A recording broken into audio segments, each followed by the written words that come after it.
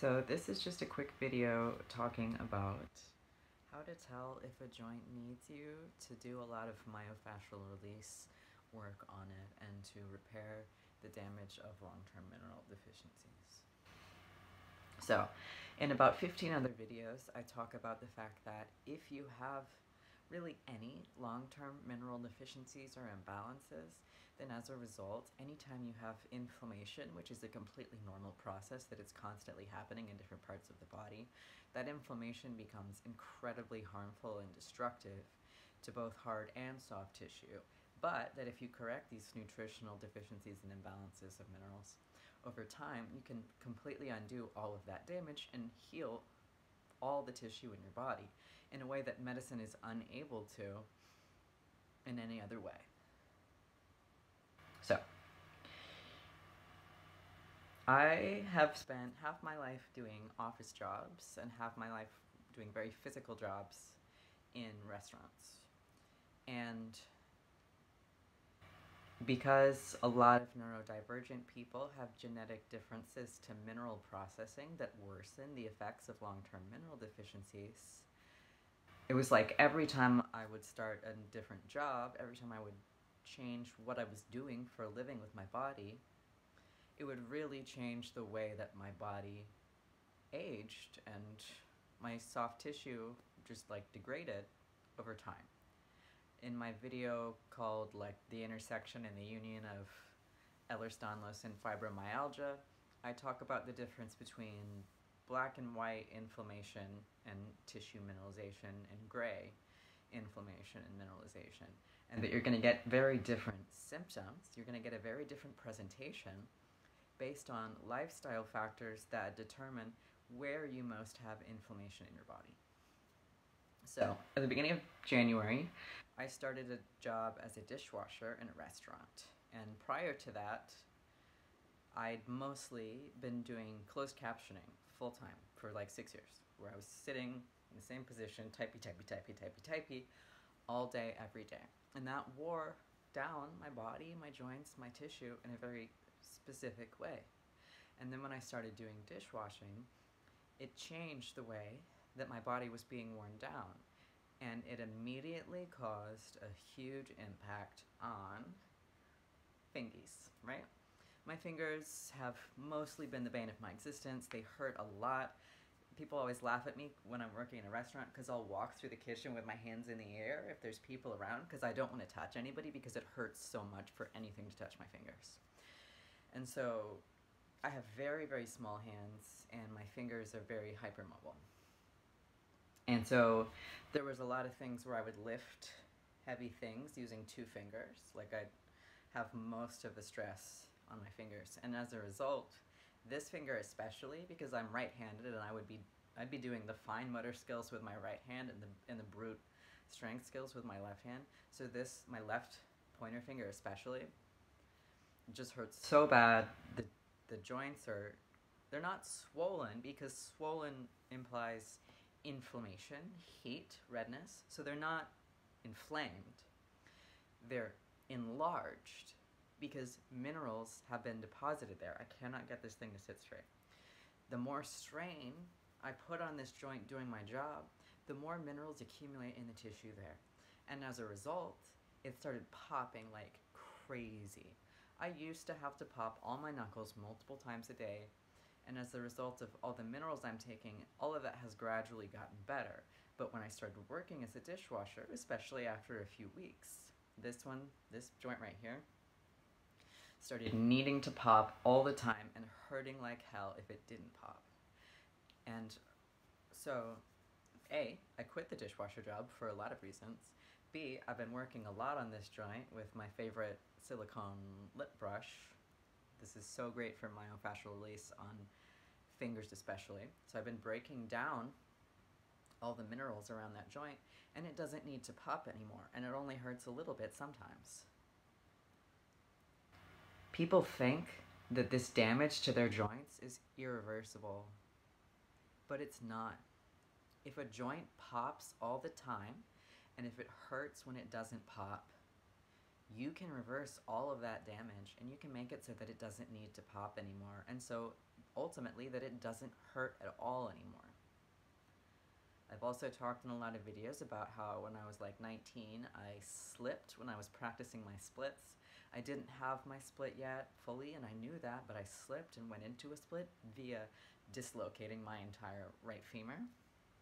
And because I had an eating disorder at the time, my mineral situation when I was trying to heal from that injury was just a nightmare. And so there was like a chunk of scar tissue the size of a baseball sitting in the hip socket where the head of my femur was supposed to be, and my femur couldn't sit where it was supposed to.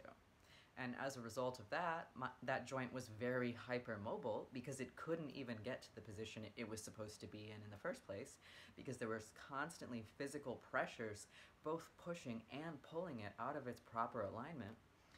And also, it needed to pop all the time, and it was agonizing when it felt like it needed to pop but I couldn't get it to. It controlled my life, it controlled my mood.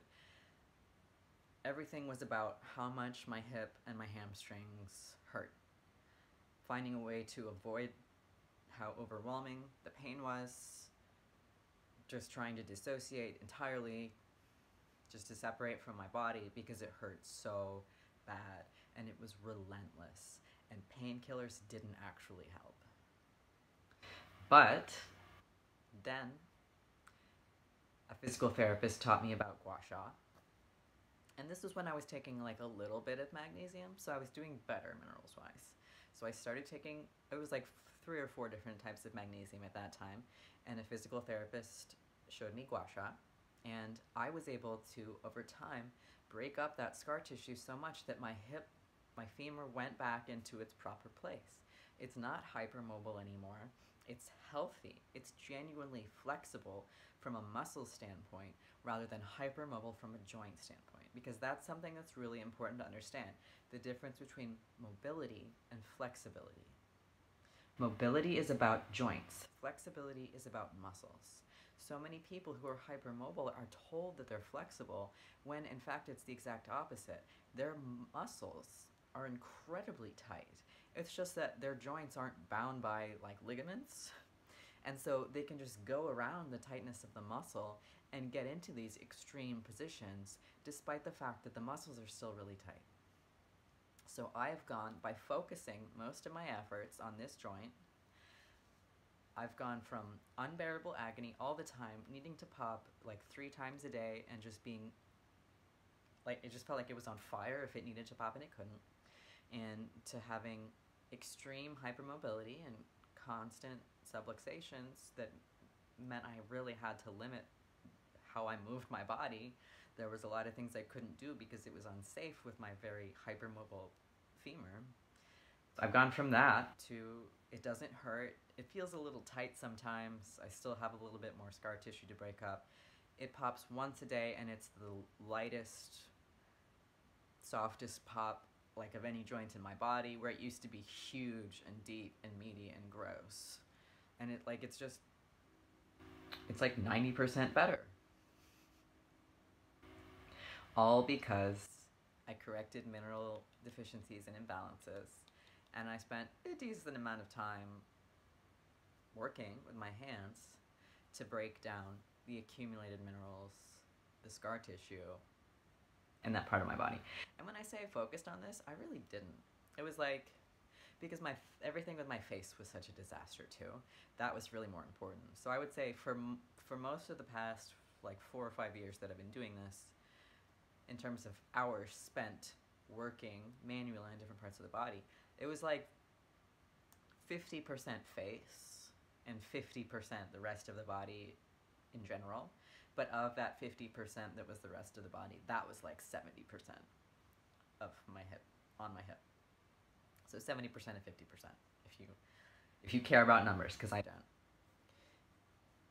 So if you have pain, if you have enlarged joints that have to pop all the time, if nothing helps, then there is something that will help. It's just that doctors don't know about it, and so they can't tell you.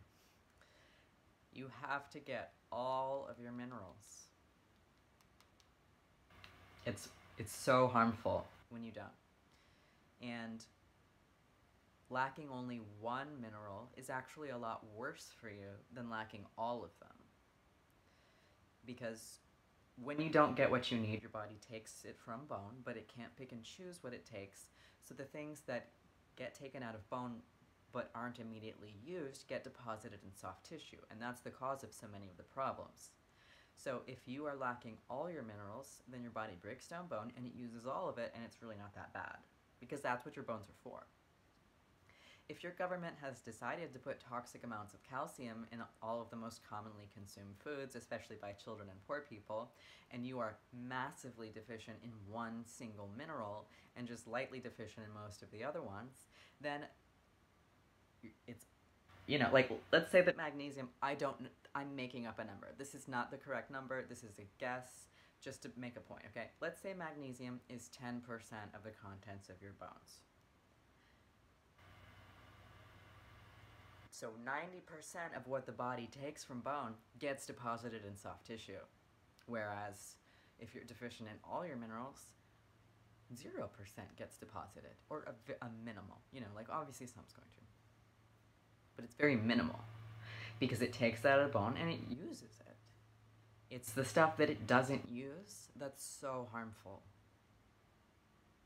So it's so important that everyone come to understand the relationship between calcium and magnesium, that the less magnesium you consume, the more toxic calcium is, because that one imbalance causes so much illness and suffering that would otherwise be completely unavoidable.